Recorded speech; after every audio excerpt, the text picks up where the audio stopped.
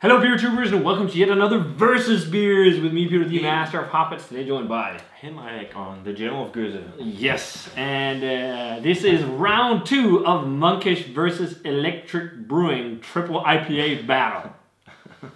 We already did a battle and Monkish came out strong with Still Diggin' versus Sorcerers and Fiends by Electric Brewing. So we recently got some more Monkish beer and electric beer. Well, this was the only electric beer, but from Martin. And I was like, let's do another battle and see if Monkish still reigns supreme or it will be electric that reigns supreme. And the last time we started with Monkish, so I think this time we should start with electric. That sounds only fair. Yes. So we're checking out the electric. Well, this is not only Electric Brewing, it's a collab with Equilibrium. And this is their Sorcery and Science. And this is the Monkish Breaker. Joe Breaker. Yes. Both are double dry hop triple IPAs. Well, actually, this says double dry hop triple IPA. The Monkish one does not say double dry hop triple IPA. It just says triple IPA. They're both around close to 4 weeks. Or just 4 weeks old. So, yeah, you can see there, 11. So, yeah, they're 4 weeks, both of them. This is actually a little bit older. So, yeah, it will be fun to see which one is best this time around. But as I said, I think we should start out with the electric one, which is triple IPA, double dry hop, collab with Equilibrium, hopped with Citra and Galaxy. Yeah, so 3 hops. No, 2 hops. 2 hops, 3 hops. Yes. Yeah. Right. And 10%, 10.1%. So if we start out with the electric here, it's a bit muddy. Is it slightly gray? I'm afraid of oxidation. Or if it's just that it has a bit of a condensation, or maybe it's just like greenish in color because of hops. It does look a bit murky. Yeah, of course it does. It's an but it's like grayish or greenish. It could also just be greenish color from the amount of hops they put in this, because it could look like some of the trub you pour out after dry hopping in an IPA. But the Monkish looks much better in color. It's much more bright, with a little bit of orange, but very similar colors. White head. Let's check out Electric Brewing, Sorcerers and Science with Equilibrium. Yeah, it smells quite nice. It's not as singy and bright as some of the other IPAs we had earlier today. But it's also just a week older. But it is a bit like laid down and more. Yeah, it's a bit more. It's not as in your face, but quite tropical. Mostly, I think it's just like sweet tropical fruit. Definitely some sweet cantaloupe melon. There's definitely a big yeast profile on it, I think. Yeah. It isn't as bright. But it has a little bit of a chalky thing, I think, almost, which the last... Chalky? Yeah, almost like some ketelaktig. Oh, yeah. Like, with just... Yeah, I see that. But yeah, it's like mostly definitely cantaloupe, like lots of cantaloupe melon, lots of sweet tropical fruit. Much sweeter smelling than Monkish, and almost not really that dank. Lactose. Yeah, but it's also triple IPA. Yeah, so I guess so. Yeah, sure. Yeah. Definitely some sweet citrus, lots of sweet citrus too. But it smells nice. It doesn't smell oxidized per se. So let's try it. Cheers, and thanks to Martin.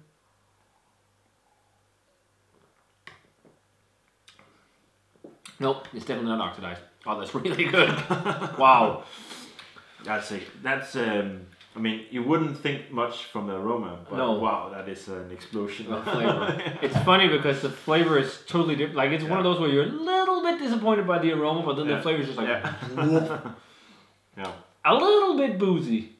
Or maybe it's not alcohol. It could also be a hop bite. There's definitely a bite to it. Oh yeah, that's I think it might be hops. I'm not entirely sure. It might be a bit of a mix. Yeah. And I mean, there's no heat or anything, but it is. There's a bite. Yeah. There's a lingering, strong sensation. Yeah. I think it might be a mix of alcohol and hops. Yeah. But in terms of flavor, it has a little bit of a green bitter hop thing, just a little bit without it being too much. But mostly it's like sweet tropical fruit for me, like mango, papaya. Again, a bit of jackfruit, and then some of the sweet kind of overripe melons, but this is really overripe compared to the other Monkish beers. Oh yeah. It's much more juicy, like estuary juicy. Yeah, but I'm happy. I'm happy that there is like a bitter backbone to it. I actually do like the bite of it. Yeah. Because that's what I usually don't like about triple IPAs is that they get just too sweet. Yeah. And unbalanced. But this it's nice that there's a bite to it. Yeah, but this is pretty nice. But again, with New England triple IPAs, it's scary how drinkable sometimes they are, especially when there's temperature. When they warm up, I think they get cloying. Yeah. But cold, man, this is beer that will get you fucked up. Yes, and I mean, I don't think the mouthfeel. I mean, it is a bit thicker than the. Yeah, but I don't think it's too far off from Bomb Atomic. No, it's not. Because they're quite similar. They're thick and creamy and velvety. It's very close, but this definitely has a bigger hop bite. Yeah. Like there is that slight green, but maybe the green kind of ish color or whatever hue to the beer might be because we got cans from the last part of the canning line when they're almost getting close to emptying the tank. So there's more hop matter in it. But then since that might be a month old, 4 weeks, there's not really any, spicy hop thing. But this is, people go nuts for this, and I can see why. It's really good. But I will say I definitely did prefer Sorcerers and Fiends over this. That was a bit more also tasty. Triple IPA. Yeah. Ah, okay. So it was a bit more complex, but I think that was also slightly fresher. Yeah. But I still think it's a nice triple IPA. And again, it's not my preferred style of IPA. But let's move on to Monkish's Breaker. With the Jawbreaker, as it says on the can. Amazing label. And then it's the Monkish logo in the middle of the Jawbreaker. Yeah. This triple IPA has got a similar hop bill. It's got Galaxy, but then instead of Citra, it's got Straza, but also Big Secret hops. And this is 10.1%, so slightly stronger. This looks more appetizing. Yeah. Just because it's pure, full-on. It looks more like the other Monkish beers we've had. So quite similar. Full-on haze. Yeah. Slightly orange as well, but otherwise like very bright, both of them. Just like the other Monkish beers, very bright yellow with a hint of orange. White. I mean, it's beautiful looking beers. Yeah. It really is. Let's check out the aroma on Breaker. Yeah. Oh yeah. That's seriously.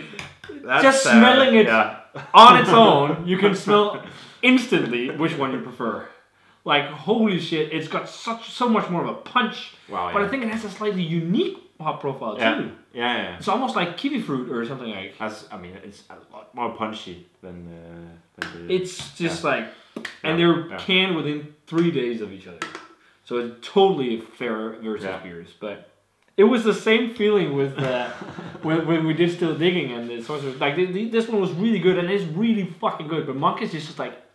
It's got that much more snap. And the interesting thing on the aroma, it doesn't say it's double dry hopped. No. It's got more sing. So I'm getting lots of brightness paired. It's similar to the others. Lots of brightness paired with sweetness and tropical fruit. So I'm getting lots of pineapple, passion fruit, like bright nuances. I thought there's like almost like kiwi fruit or something like that, like a cool kiwi kind of vibe. Kiwi. Yeah, and then definitely also, but it's almost like it's not as overripe. It's more just like fresh tropical fruit. Yeah, I would even. I mean, I think it even smells a bit like some passion fruit or some singy fruits. Yeah, it has more sing to it. Like that, that waft of intensity is a bit higher. It's a bit of brightness. It's not really dank as the Atomic really was. That was a little bit dank. And actually, the Nelson one was also slightly dank. But you don't get that dankiness in this aroma. And there is a little bit of. I mean, there's also a little bit of chewing gum. Yeah, 100%. I guess there's a reason why they put a Jawbreaker on it. Oh yeah, actually, and I think it has definitely more yeast character of like a bubblegummy bubblegum thing than some of the others.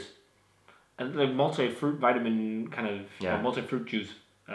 Tropical fruit juice, but also definitely like some stone fruit. But it's like this is just like this huge melange of everything. Like often I feel like New England IPAs go all the way, or sometimes go to like bright, or then they're like really sweet or juicy. It's like this is like just the perfect mix of all of it. Because like I'm getting loads of like the passion fruit and pineapple as you say. Then I'm getting that cool kind of kiwi note. There's lots of like bubblegum on this. Much more like probably the most bubblegummy Monkish beer I've had.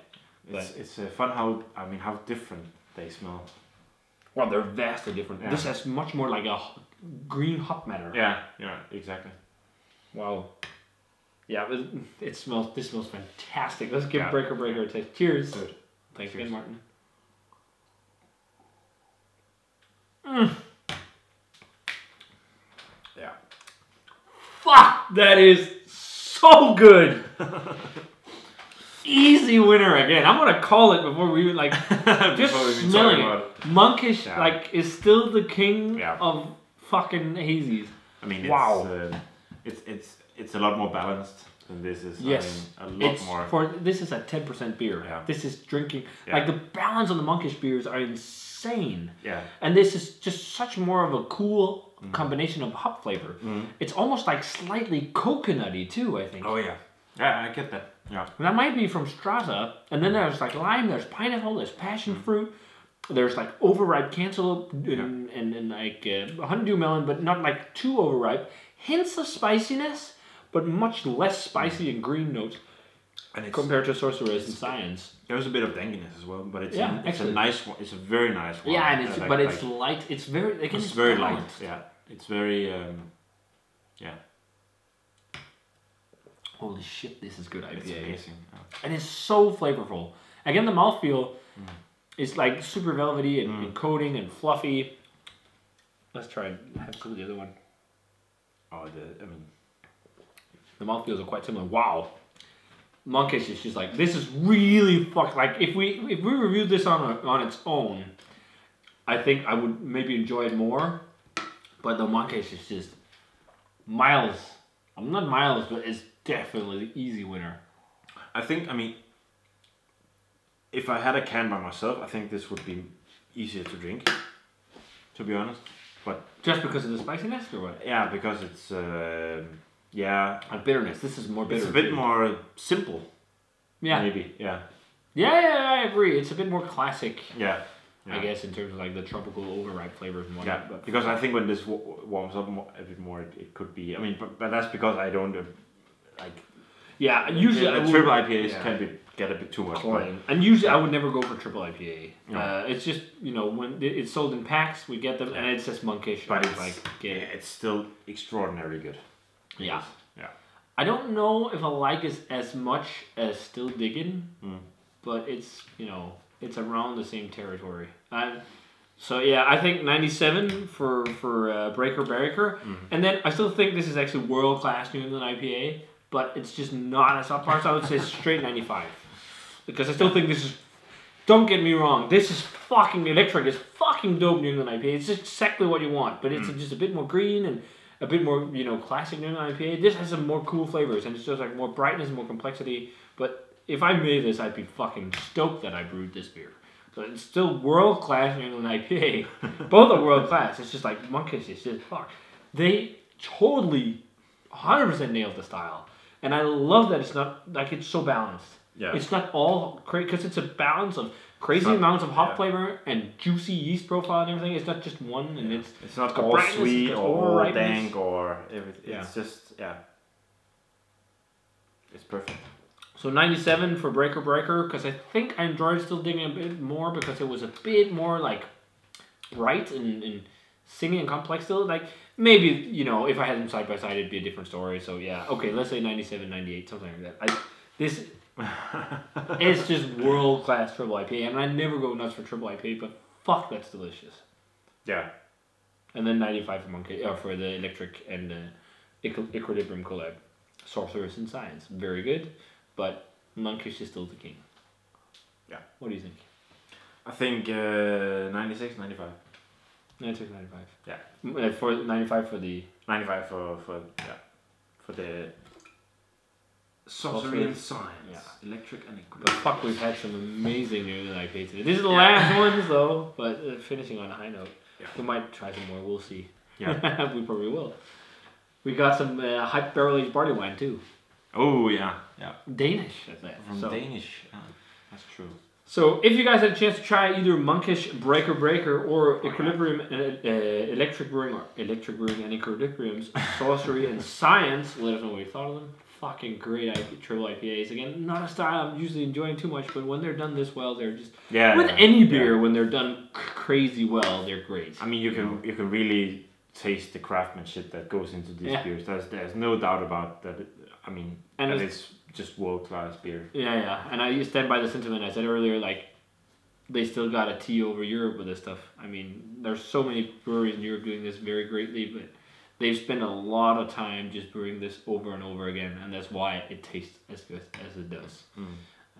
There's a lot of European brewers doing that now, and they're getting very close, but man, great. So, I guess it's also accessibility of hops. When they use American hops in these beers, they get them as fresh as they can because they're in the States. Yeah. And they get sure that they do hop picking and all this stuff. Like, I know a lot of hop picking. They get to smell crop numbers and say, I want crop number that because that smells better than crop number that. I know a lot of European breweries do that now too. But that's just a fantasy here in Europe, isn't it? Nah, some do it here in Europe too, but I think first picks are a lot of these brewers in the States. But yeah, fantastic stuff. So if you guys had either of these two, let us know what you thought of them. Thanks a ton. Martin, this was fun to do another versus beers on Monkish and Electric Brewing. And yeah, if you guys had neither, let us know. And as always, remember to comment, subscribe, check the Facebook fan page, Twitter, and Instagram. Ring the bell for future notifications about beer reviews and other videos. What's going on? We've had 10% beer. That's what's going on. And amazing food. So. Yeah, and amazing food. And yeah, you're going to see this when they are probably 2 months old. But hey, we drank them fresh. Yeah. Christmas calendar's happening. So cheers. And see you guys in another beer review.